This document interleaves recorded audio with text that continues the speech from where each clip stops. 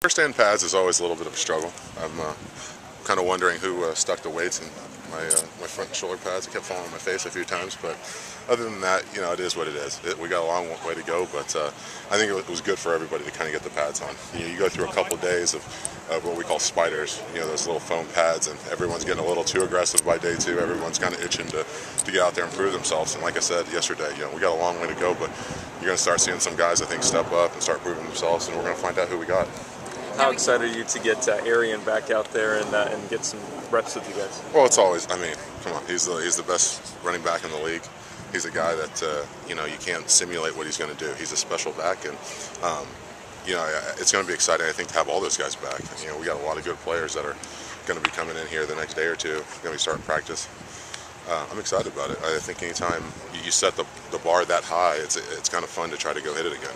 Do you guys feel a lot of pressure as the offensive line? I mean, you've got so many special skills guys that are out there that everybody talks about in the NFL, and you guys are the ones that get it started up front. You know, I don't look at it as pressure. I look at it as a chance to make big plays. And, you know, you don't have to give Arian a whole lot, and he's going to go. You don't have to give a guy like Matt Schaub much of a pocket because he can sling it. You know, Andre Johnson, those guys.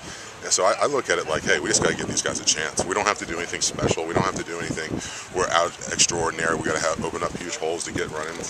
We just got to do what we do, and these guys have already proven that they're going to go out there and open up big stuff. You guys have a lot of pressure to be physical as well. I mean, Michael Marty came out the other day and had that comment about what you said about practice and pads, but I mean, you know, it still stands that you guys are anchoring one of the best offenses in the league. Well, I know this, you know, you don't luck into 16-16. You don't luck into 2,000 yards rushing as a team. You don't luck into that kind of stuff. So you can call it whatever you want. You can call it finesse. You can call it whatever, but I'll take those yardage. I'll take the touchdowns, and I'll take that production. So Michael Marty can call it whatever he wants. He can come out here, and, you know, I've never seen him at practice before. So maybe he'll have a different take on it if he's not 2,000 miles away commenting on something he's never seen before.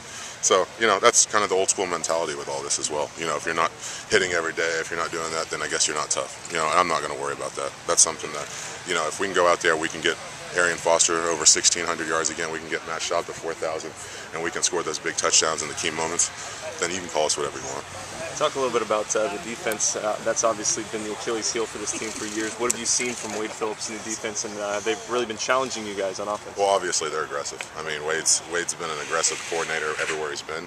He's going to continue that. I think we got great athletes to give him a chance to be aggressive, and I think that's what's important. So, you know, it's going to be fun. These practices are going to be challenging. I think it's going to make us a better offense, and I hope that we're going to make them a better defense because, like, you know, we're all in it together. You know, if we don't score, then we can't win. If they don't keep them out of the end zone, then it's hard for us to win. So, you know, it all comes in together. I think we both got to challenge each other, but at the end of the day, I think we're going to make each other better.